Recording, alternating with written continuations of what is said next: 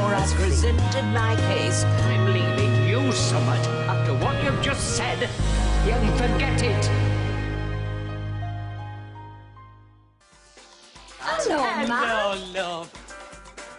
For over 30 years, Blanche Hunt has put the world of Weatherfield to rights. Bang. The same. Yeah, with a sharp tongue. Oh, give over. Gossiping ways. Oh, she loves a drama, that Gail. And blunt put-downs. You stark staring bonkers. She entertained millions. I hope it's not going to keep up a racket. There's an Agatha Christie on at past 5. Blanche was the epitome of one of those cantankerous old people who are just brutally honest. Do you think Ken wants to stare at thongs all day? The man's an intellectual. She's fearless of people. She was completely and utterly unafraid of anybody. I might be old, but I'm not deaf or stupid. Devilish. Good looks are a curse. You and Ken should count yourselves very lucky. Magnificent. Cometh the hour, Deirdre. Cometh the woman. Cometh Blanche Hunt. Maggie Jones died in December 2009. We shall miss Maggie deeply. And now Coronation Street fans have also said goodbye to Blanche. I thought nobody could stand me, Mum. You know better than that, love. Over the next half hour, with a little help from her friends, we'll pay tribute to Maggie Jones and one of the street's most popular characters ever. 1974, and Maggie Jones's first appearance as Blanche Hunt. Mr. Langton? The one and only. I'm Deirdre's mother. I've got something for you. Well, you should have been by Right from the start, Blanche was a force to be reckoned with. when you deserve sympathy. That night, he were as sick as a cat on bad cockles and stale beer and spent the rest of the holiday in bed. Maggie may have made her debut as Blanche, but she was already no stranger to Weatherfield's famous cobbles. I thought Maggie's first appearance on the street was a totally different character. Hey, it's your first time, isn't it? Said I played a policewoman. Said I must have been a lousy policewoman because the next time I came back, I was a shoplifter. Tell them you lost your memory. I beg your pardon? Oh, I got away with pounds of stuff in the early days with that tale. Maggie Jones was born in London in 1934. She married barrister Joe Stansfield in 1971, a marriage that lasted until his death in 1999. Well, of course, Maggie had done loads of stuff before she ever got into the street.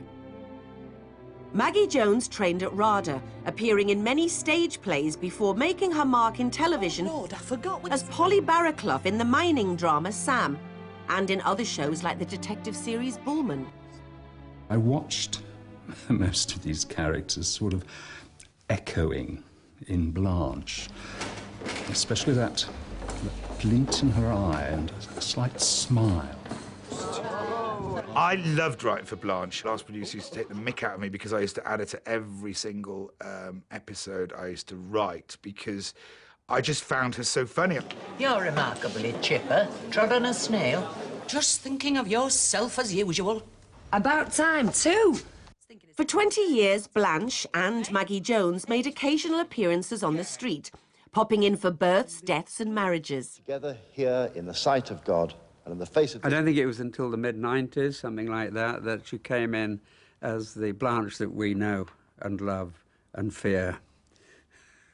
Mrs. Hunt, as a matter of fact, but I can forgive you for wondering. All the names she's had. She managed to keep the flag flying for non-politically correct jokes and lines. College, it'll be full of homosexuals. The word is gay, Mother. Another word hijacked by hippies and liberals. Those poor cripples. Blanche, you can't use words like that. You've married foreign once. You could have done it again and got a shop out of it in a divorce settlement. You're never happy. You're never satisfied.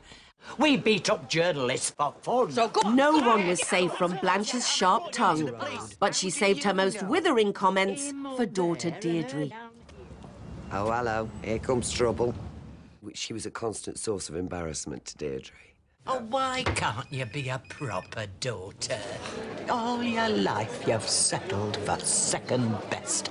She just used to follow her around apologising to people most of the time. So sorry about my mother. No, this is from a job interview. What job? Prostitute. Blanche. Mother! I mean, I like drinking. I love it, in fact. I mean, that's why I can't get... She may have been a thorn in Deirdre's side. Get tanked up Mother!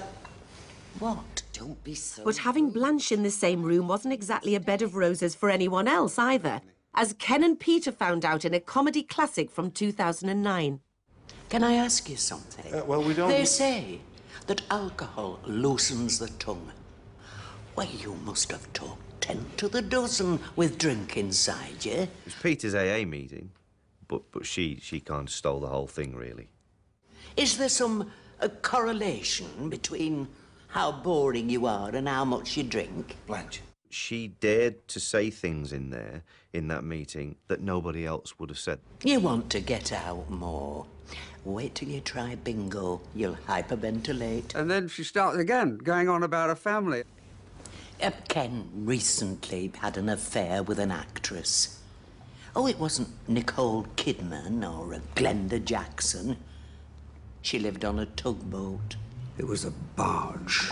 Is there any wonder why I drink? It was absolutely classic. Oh, no, had to make sure that my humiliation was as public as possible. Well, it isn't exactly the bar of the Rover's Return, is it? Just as well. This lot a bit foaming at the mouth. But at least one of us is a lady. Outspoken, no nonsense, and brutally honest, Blanche didn't suffer fools. So, what's your poison? Strychnine. Make yours a double. And she definitely wasn't going to be a fool in love. I think over the years she's had her eye on a few blokes. I love you! Though she was hard and brutal and honest and all the difficult things, she really was quite a sentimental old thing. Blanche found love in the most unusual of places. Oh, it was after a funeral. I wrote complaining that one of the pallbearers had been chewing gum. Oh, shine away. Theirs was a match made in the mortuary, and Archie the Undertaker stole Blanche's heart. I dreamt that you were by my side. Archie Shuttleworth, what on earth do you think you're doing? And when I finished the song, I couldn't get up. So Ken and everybody picked me up and took me into the house. And I was crying, you see. And Maggie said, "Oh, dear, that must have hurt you." I said, "No." I said it was my mum's favourite song. Very funny, because both of them, Maggie and Roy, were just so funny together. I bet she has you in stitches.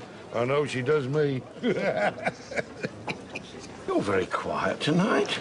Am I?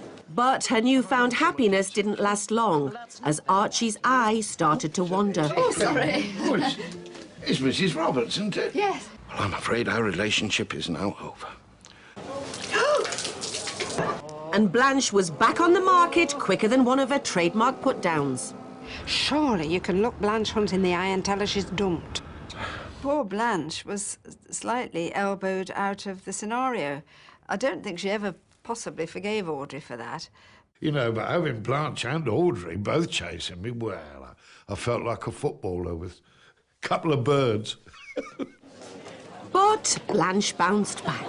Right then. So if it's love you are looking for, then seek pastures new. Replacing Archie with Wally. Oh, here he is. Look at you now, who swiftly replaced her for her granddaughter. Hello, Mr. Bannister. Not so much look back in anger as look back in another bad mood. One author, soon to be con artist later, and Blanche set her sights on someone much closer to home, Simon's other granddad, George. How's young Simon today? And you must be Deirdre, Ken's wife. Pleased to meet you. Blanche, obviously, quite fancied George. Good company. Loaded. I think I'm in love. And got very dressed up. Hello, everyone. And the blusher. She got rather too much on. She looked like she'd come out the toy box.